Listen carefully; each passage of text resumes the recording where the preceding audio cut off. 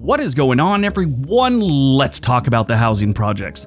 American history and urban lore are filled with stories that came out of the projects. Every major city has or still has some form of public housing. During the Great Depression, the United States started looking into housing projects as a solution to the slums and the economic troubles the United States was facing at the time. One misconception was that they were designed and built for minorities and the poor. Not originally. The middle class was getting battered during the Depression, and the government decided to step in. The government-funded housing projects all began with the mission to end slums, provide affordable, safe housing options, and save families from ending up on the streets. It didn't always end up that way. Since the 1970s, some of the worst have been taken down and replaced by better types of public housing. You see, at some point, we realized that huge towers with a whole bunch of people that were struggling was a nightmare. You had 10% of the residents being criminals and 90% were decent families living in fear of that 10%. They became out of control, and the only good thing that really ever came out of them was, I don't know, great crime movies, great crime TV, great rap and hip-hop, normally rapping about great crimes.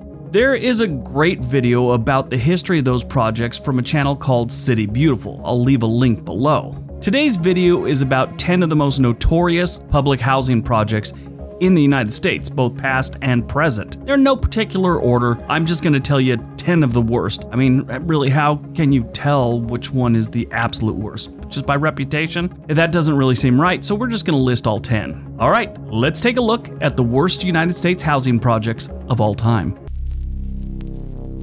Number 10. The Magnolia Projects, New Orleans. When you hear or see things about New Orleans, it always seems to be about the Saints, a hurricane, Bourbon Street, or Mardi Gras. The Big Easy is so much more. It has Cajun food, jazz, and some of the most dangerous neighborhoods in the country. New Orleans always seems to be a medalist in the homicide Olympics we have here in the United States. The Magnolia Projects, aka CJ Pete Projects, definitely saw their fair share of death and violence over the years. The Magnolia Projects were the epicenter for gang activity through most of the 70s, 80s, and 90s. It was so bad, in 1990, the New Orleans Police Department had to put a police station in the projects. When Hurricane Katrina hit in 2005, Magnolia was evacuated and the projects were abandoned except for the homeless that had wandered in after everyone left. In 2008, the last Magnolia buildings were demolished and it was replaced by a new housing development called Harmony Oaks. That sounds so nice and pleasant, Harmony Oaks. Sounds like a resort. Number 9. Pruitt-Igoe, St. Louis, Missouri. Pruitt-Igoe started off on a good note. It was designed by the same guy who designed the World Trade Center. So that's kind of cool. Pruitt-Igoe started moving people in 1954, even though the whole thing wasn't completed till 2 years later in 1956. It was originally designed to be a segregated public housing. Yeah, really. Keep in mind this was Missouri in the 1950s, and that was sort of normal for this part of the country back then. This was a failure not too long after opening. A lot of it had to do with the elevators and the design of the buildings. The original design by the architect Yamasaki was for various types of buildings. Walk-ups, high-rises, low-rises, mid-rises, all of it. It was all designed really nice with parks, all that good stuff. And then the government got involved. The Housing Authority came in and made all kinds of changes, including a uniform 11-story building. So they were all these 11-story buildings. The elevators only went up 3 floors. Each building, yeah. So it went up 3 floors. You would have to get out, walk to the other end of the building, and go up another 3 floors, walk to the other end of the building again, go up another 3 floors if you lived on, let's say, the 10th or 11th floor. Yeah, that sucks. Some people would just take the stairs. All this moving around and people going different ways led to a big problem. People were being mugged on the regular in the stairwells, in the corridors. It became a nightmare. The crime was insane and the buildings were falling apart. In 1971, Pruitt-Igoe only had 600 people living in 17 of the original 33 buildings. That same year, federal authorities agreed to demolish part of Pruitt-Igoe. By 1976, the whole thing was a pile of debris. Number 8. Queensbridge Houses, Queens, New York. Queensbridge has been such a mess over the years that you could actually take a walking tour now. Sort of like one of those historic battlefield things. An organization known as Jane's Walk organizes public walking tours through the Queensbridge complex. The tours last about 2 hours and it covers project's violent history as well as rappers and NBA stars that lived here at one point. I mean, I don't think you lived there once you played in the NBA. Queensbridge is located in Long Island City and is the country's largest government housing project with over 3,000 units and just under 7,000 residents. It's still open today. In 2005, a gang known as the Dream Team was arrested in the Queensbridge complex. They were making $10,000 a week in pharmaceutical sales. In March 2015, a public elementary school, which most of the students there live in Queensbridge, had a tutoring session led by a group of teenagers. Well, they decided to set up a fight club, pitting first graders against each other while they watched and placed bets. Yeah, quality education there. Number 7. Marcy Houses, Brooklyn. If you ever want to learn about Marcy Houses, just listen to the music of its most famous past resident, Jay-Z. Yeah, this is where he grew up and where he got his start. He's pretty much covered the violence and the, pharmaceutical trade of this place quite a bit. Marcy Houses, or Marcy Projects, is in the Bed-Stuy neighborhood of Brooklyn. It has 1,700 apartments with more than 4,200 residents. Marcy Houses is known for being dangerous, run down, and overcrowded. Don't go here. I know there's wonderful people living there, but there are some scary people and some scary things going on there that should probably be avoided. The good news is, just kidding, there is no good news about this place. Number 6, Jordan Downs, Los Angeles, California. Our first stop to the Los Angeles area is the projects of Jordan Downs, constructed in the Watts neighborhood of Los Angeles as temporary housing for workers during World War II, but converted to public housing in the early 1950s. We had a lot of people coming in after the war to the Los Angeles area. Everyone was heading west looking for work and, a better life. That meant a lot of the inner cities were kind of clearing out in Chicago, New York, St. Louis, places like that. And they all headed west, and a lot of them ended up in Los Angeles. They needed houses, and a lot of these temporary housing units that we put together for World War II, the shipbuilders or whatever. This was also one of the key places for the Watts riots back in 1965, and throughout the 1980s and 90s, it was just a place for gangs. Growing up in Southern California, you knew this was not a place you needed to be, at night or during the day. The homicide rate in and around Jordan Downs is consistently one of the highest in the state and in the nation sometimes. This is also a really interesting thing. It's one of the only places that's named after longtime residents. David Starr Jordan and Samuel Eliot Downs were two of the area's oldest residents.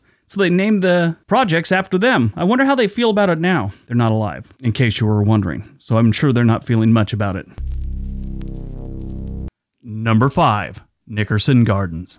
Staying in the Los Angeles area, not too far from Jordan Downs, we have Nickerson Gardens and its 1,000 public housing units. Nickerson Gardens consists of 156 townhouse-style buildings made up of single-bedroom units, and it was completed in 1955. Nickerson Gardens is the largest public housing development west of the Mississippi River. Yeah, pretty big. The complex occupies the blocks of Imperial Highway and Central Avenue and southwest of 111th Street and Compton Avenue. It is on the border of both Watts and Willowbrook. All those words that I just said describing the place, to anyone from Los Angeles, they're almost like danger warnings. Imperial Highway, Compton Avenue, Watts, and Willowbrook. Those are 4 words you never want to hear. It's almost like me saying, that is a skunk porcupine with rabies and a switchblade. You should stay away from both of them. The complex was one of the many locations featured in the action thriller film To Live and Die in Los Angeles.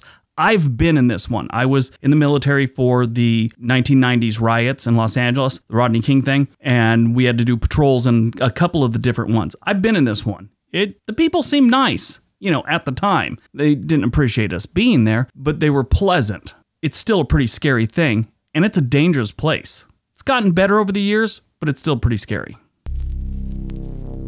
Number 4, Robert Taylor Homes, Chicago. Robert Taylor Homes opened in 1962 with 16 high-rises and about 27,000 occupants at its capacity. Over 70% were children. 90% of the units were single-parent households. It was only about 5 years after completion that Chicago realized this place was a really bad idea. The Chicago Housing Authority called portions of these projects the worst slum area in the United States. Yeah, they actually said that. Chicago's crime rate hit its peak in the 1990s. The Robert Taylor homes were a nightmare for the people that lived there and the city of Chicago. They poured a lot of resources into this place, and eventually they couldn't take it anymore. In 1993, it was estimated that the likelihood of you being a victim of a violent crime in the Taylor projects was 1 in 14. That is just violent crime. That's not all crime, you know. Some of the worst cities right now are like 1 in 30 for violent crime. The demolition of the Robert Taylor homes began in 2002. These days, just grass fields.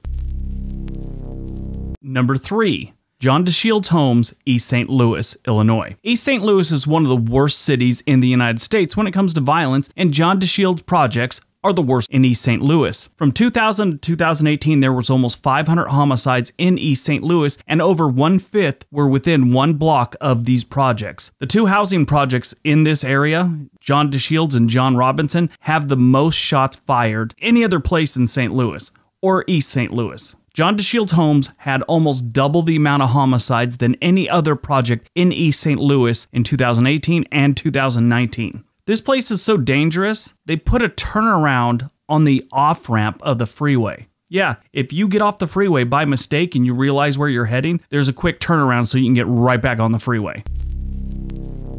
Number 2, Techwood Homes, Atlanta.